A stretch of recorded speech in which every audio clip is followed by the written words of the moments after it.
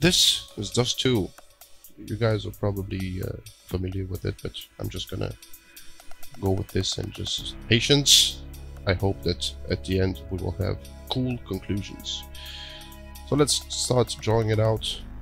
Just draw the sides first. So for blue, we have the CT spawn here. Then with red, we have the T spawn here.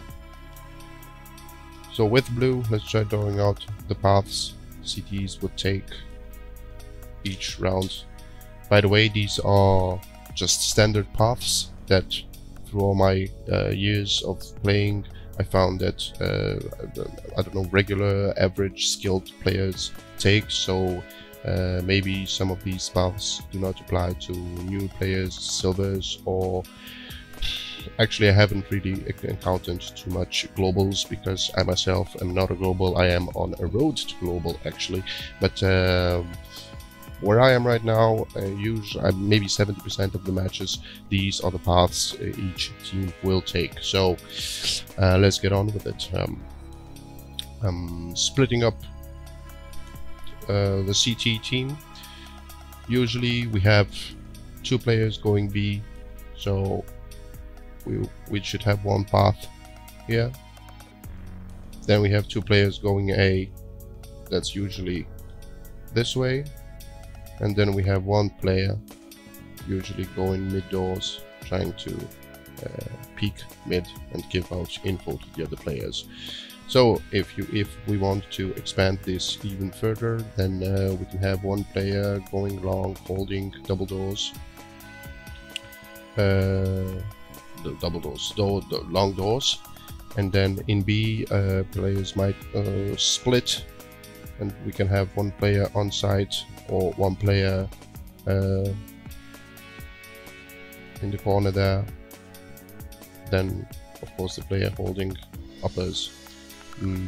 This player that's usually playing goose, he can play goose or just go try to hold short.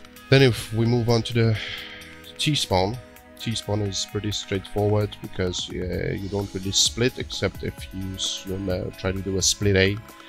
So one of the most common things T players do is rush B, my friend. So basically they go up the tunnels, try to take B, or we have the A rush going through long doors,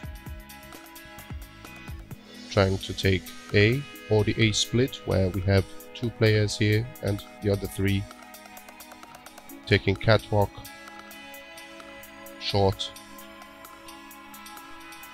trying to take A like this. 1 more, maybe 2 more special techniques for the T-spawn would be taking mid to B by smoking off CT spawn, and then maybe just going mid doors straight into B, or splitting this up but with 3 players going mid and 2 players helping through lower B, going through mid doors. I think that's about it. There probably are tens of other more routes players take, but in my opinion these are just the most important ones. So now what I want to do is just try to figure out all the choke points the map has. So for choke points I will use, just use a different color like this purple, or no, this yellow, just for it to stand out. So choke points.